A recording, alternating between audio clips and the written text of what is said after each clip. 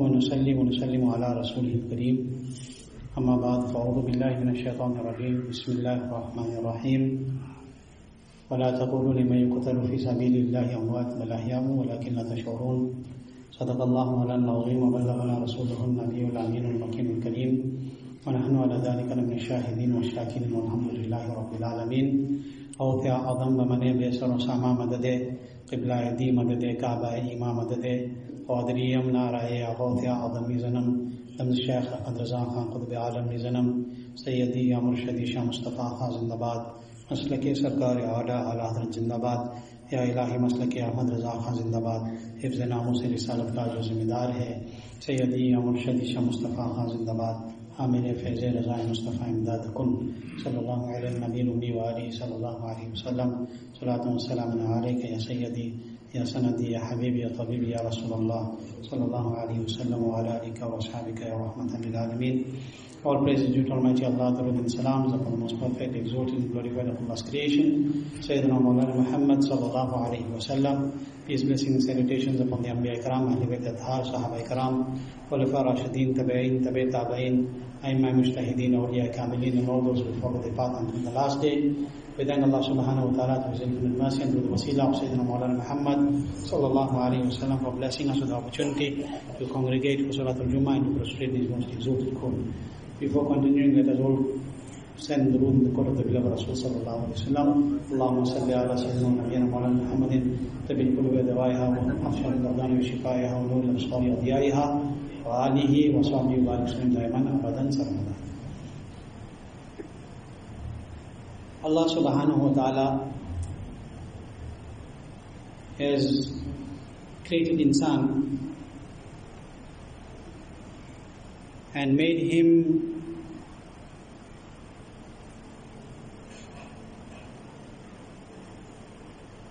the best in the creation, and that is why Allah says in the Holy Quran, خَلَقَ الْإِنسَانَ فِي أَحْسَنِ تَقْوِيمٍ. Allah is saying that we have created man in the best form, in the best of modes. But as I said in the past, that amongst men Allah has given different levels. But these levels are not based on wealth or poverty. It is not based on strength or weakness. It is not based on the color of your skin. It is based on piety. It is based on taqwa. And what is piety? What is taqwa? When we say this person has taqwa in the true sense, what does it mean? It means that they are Allah fearing. Taqwa and a muttaqi is one who fears Allah subhanahu wa ta'ala. And that is why you will find those who fear Allah fear nothing. That is why you look at the awliya. Look at the Sahaba Ikram. Hazrat Umar Farooq radiallahu anhu. How many bodyguards they walked with? How many bodyguards did Hazrat Umar Farooq walk with when he was the Khalifatul Muslimin? How many bodyguards did Hazrat Sayyidina Abu Bakr Siddiq walk with when he was the Khalifatul Muslimin? They went alone. Why?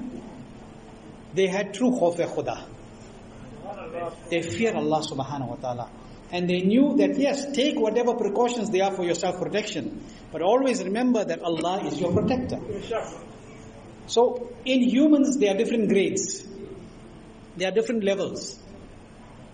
There are the ordinary people like you and I. Then there are those whom Allah has blessed with the understanding of His deen. There are those whom Allah has blessed with being amongst His awliya, amongst His beloved and close servants. There are those whom Allah subhanahu wa ta'ala has blessed with being the guides of those awliya.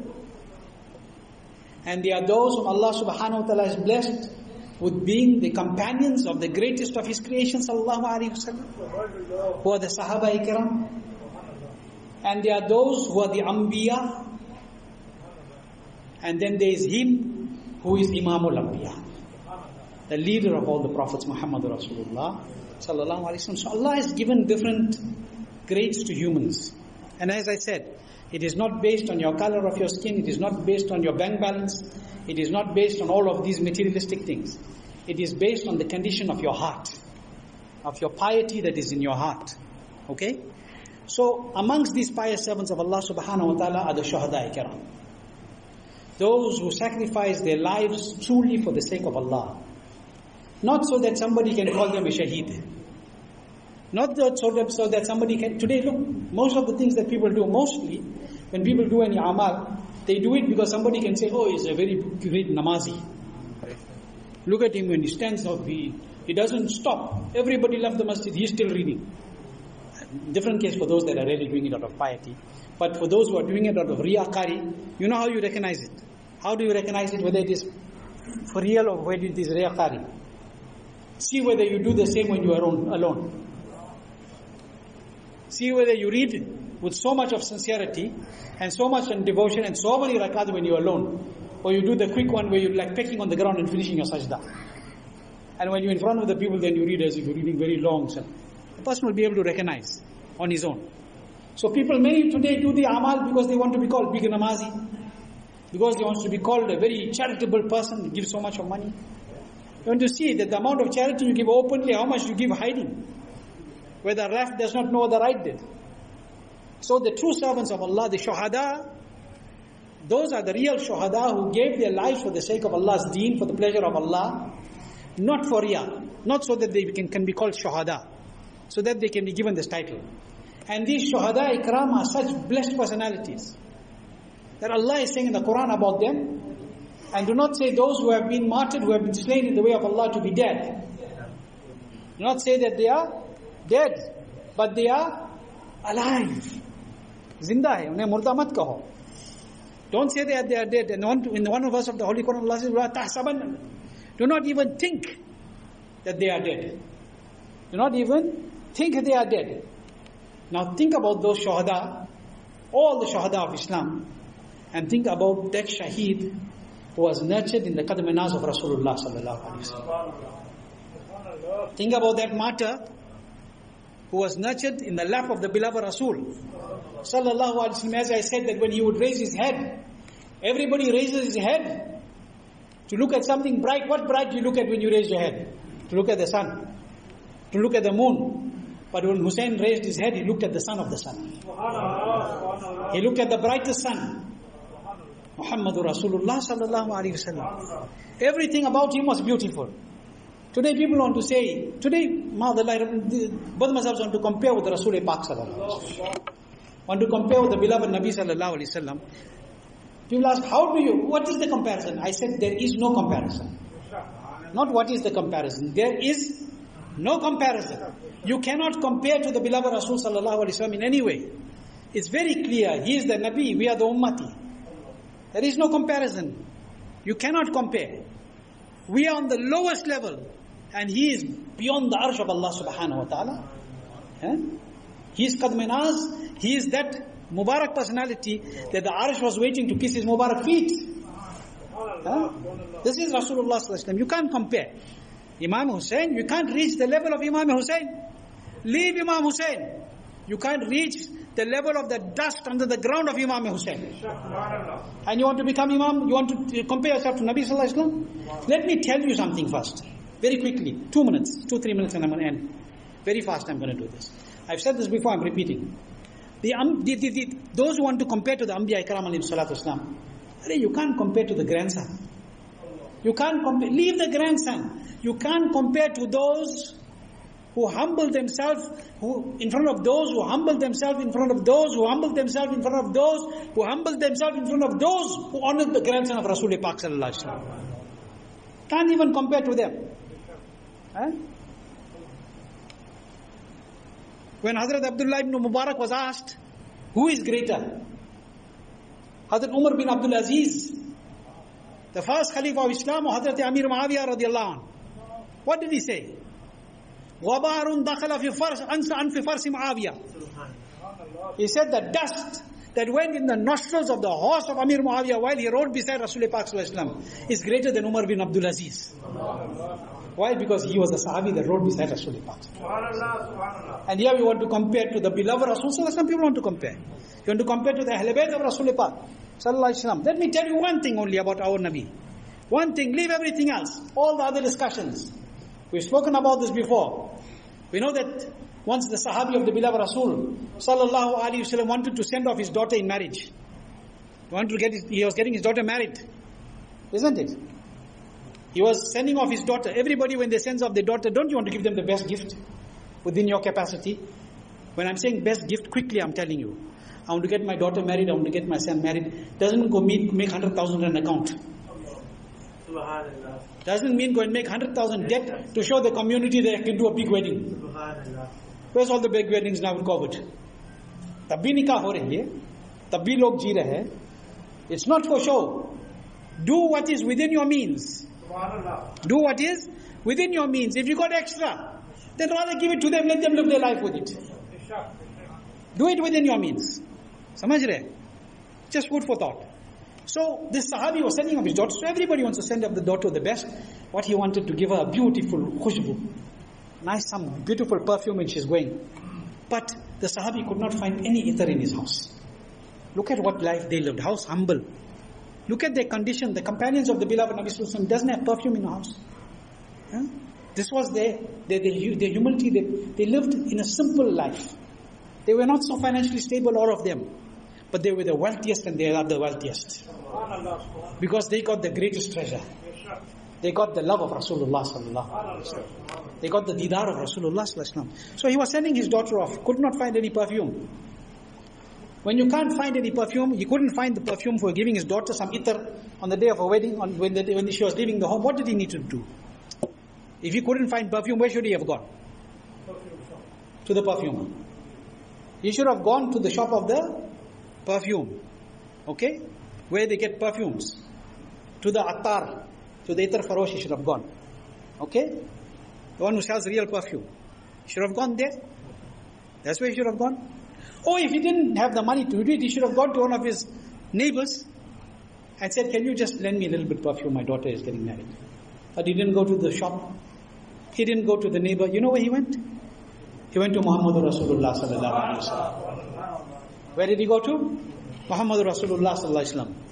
And he got into the court of the beloved Rasul sallallahu alaihi wasallam. Why? Why didn't he go anywhere else? Why he went to the Nabi sallallahu alaihi wasallam?